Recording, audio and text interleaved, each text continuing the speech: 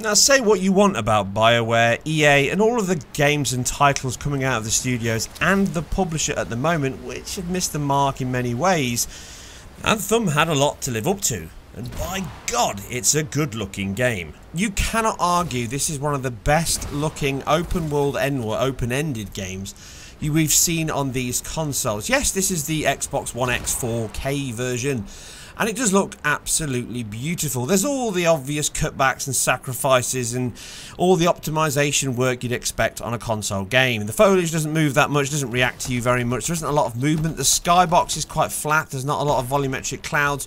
All of those elements. But you know what? It isn't designed for that. We don't spend all of our time staring into space. Well, most of us anyway. No, it's clearly evident they have sacrificed and made the cutbacks in all the right areas for a beautiful looking game. And it's even better inside those city safe walls. If you're interested just how it compares to the original Veil, then check my other video on that. But what is impressive is just how sharp, clean and beautifully put together the whole game is. Animation wise, detail wise, contextual, the combat is really fluid, harking back a little bit to me with that Lost Planet feel. Lots of motion blur, per object motion blur, depth of field, beautiful particle systems. It's evident this game is a Frostbite engine game, and the Bioware team have really used it well, creating a game with a strong identity, bright, stylish, artistic design, and it really feels something fresh and different. Obviously, there's been a lot of links to Destiny. It doesn't feel anything like Destiny at all to me. It's very bright and not as dark and moody. In fact, the one thing I do feel it feels and takes much inspiration from is Iron Man. These suits, these javelins, are clearly based on Iron Man, even down to the voice, which sounds very familiar to the one in the film, and that's not a bad thing at all. There should be an arcane vault around here. Let's check it out. Let's be honest, we'd all like to jump around in an Iron Man suit. It really does the job. And this game gives you that feeling. In fact, I can just imagine this team making an Iron Man game. That would be impressive. Then again, I'm probably not that happy thinking about it that EA would take another big license and crush it underfoot. You were the chosen one! It was said that you would destroy this Sith, not join them!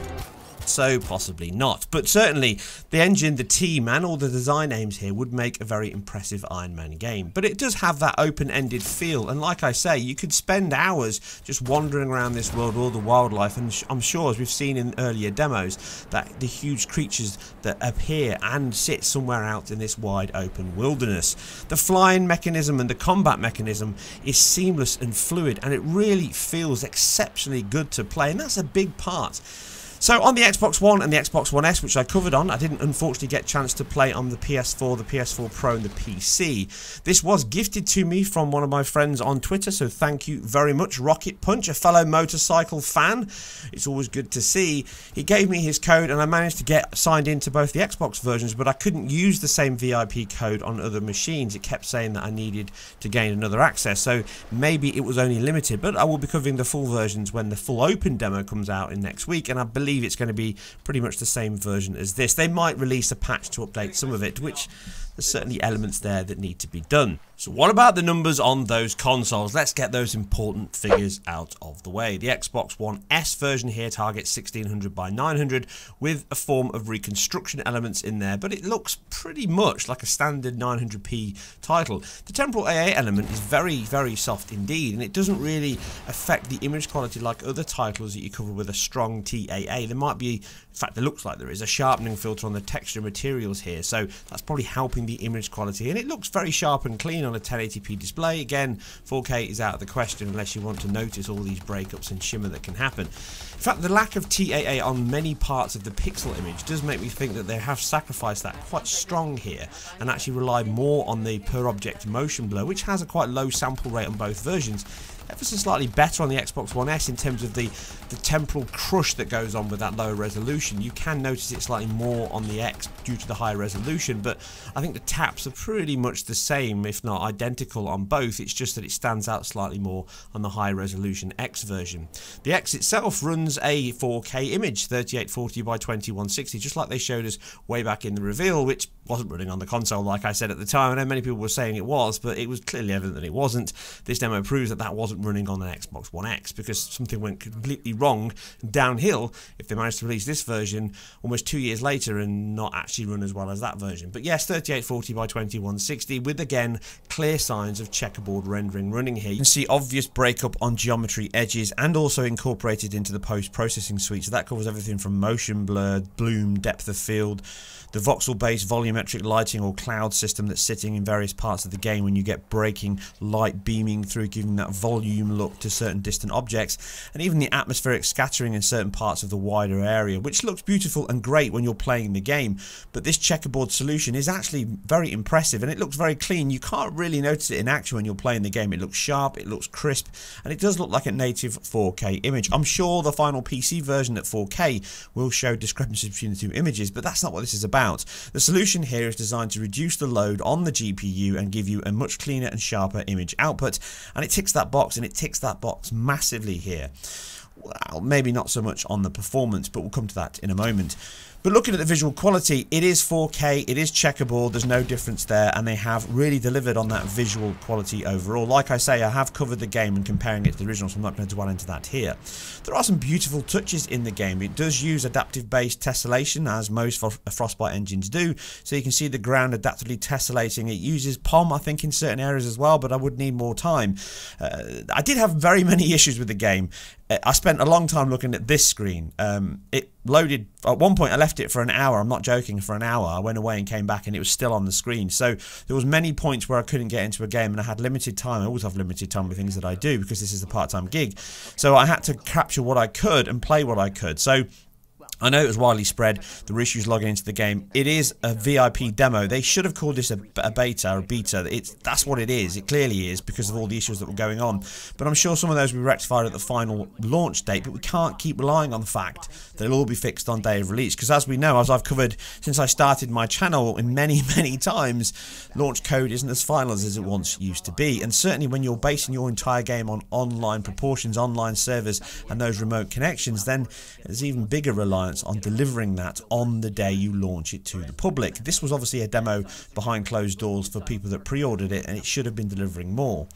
There's other nice touches with the water effects, using a shader-based solution to give ripples and effects as you shoot. Unfortunately, it does react to objects and other characters in the game, and a level amount of destruction, but it doesn't react to your bullet shot. So, like I said at the beginning of the video, there's some obvious limitations and cutbacks here, optimization work to keep the load low on both the GPU and the CPU for every console combined. If this was designed just around the Xbox One X, then possibly some of those features could be improved even more.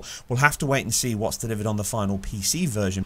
But aside the standard improvements, things like screen space reflections, ambient occlusion, resolution, and obviously frame rate, I don't see there being a drastic change on PC, other than obviously a full native 4K as well. You can see that it's a great looking title. The character design, the models and the geometry are very high. The animation is of high quality as always, with lots of subtle touches on the reload and the shooting, and the texture detail in the background, the material detail almost looks like a matte painting or matte painting from many years ago. So I'm not got any grumbles with the visual style and the presentation here. Anyone that thinks this is a bad looking game needs their eyes tested, that is for sure.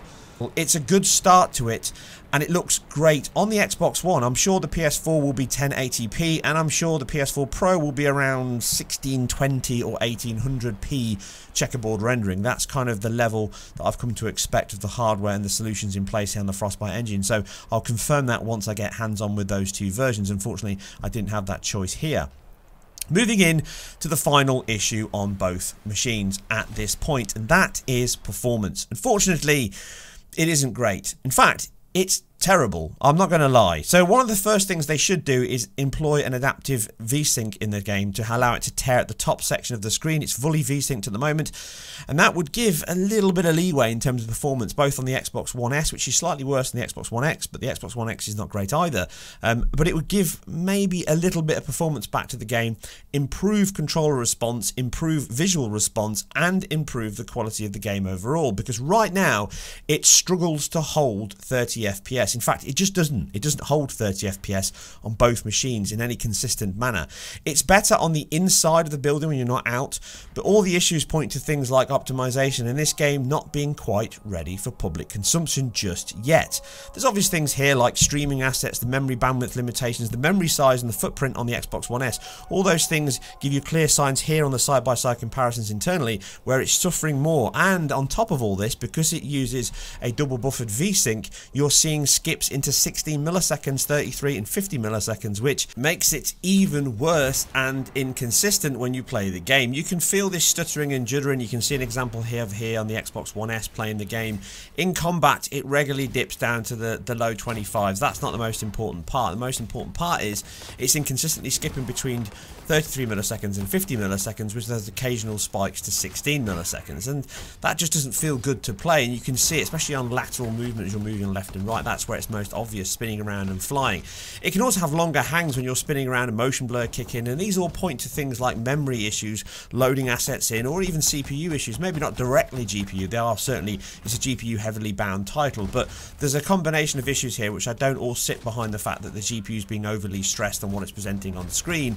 But you can see the fact that it seesaws up and down, then you get some small points where it can lock to 20 FPS due to that, like I say, double buffered V-Sync in the title, which gives a little bit of a weakness in the overall presentation. Now, the Xbox One X is better, and don't get me wrong, the game looks beautiful. The particle system, the lighting, the dynamic action, all of the enemies on screen, the explosions, everything feels chaotic. The weapons are a little weak. I think your superpowers in the machines are much better, so hopefully you can ramp those up in the final game. And I'm looking forward to playing more of it next week across all versions and cover the game in more depth, and that'll be very interesting because I think there's a lot of potential here, but certainly performance wise it doesn't quite hit that target, which it consistently does on the Xbox One S, and it also does the same thing on the Xbox One X. So if you are looking at the moment for a locked 30 FPS title with smooth consistent performance, we are simply not seeing it here. There could be a quick win here on the Xbox One X at least, and possibly the PS4 Pro, which is likely to be suffering in the same way as this version here, and the PS4 obviously, is drop the resolution down to a 1080p mode to push performance high. I'm not talking 60 FPS at this point, I'm talking 30 FPS, but it might stop some of the dips and judder that we're seeing consistently across the board. The Xbox One X is a more consistent game overall than the Xbox One S. You can see that in the side-by-side comparisons and the analysis on the average frame rate. Again, information in the description below, but you can see the visual quality is very high. Texture detail, asset quality, density of world, character models, animation, everything is very, very good, and it feels brilliant, like I say.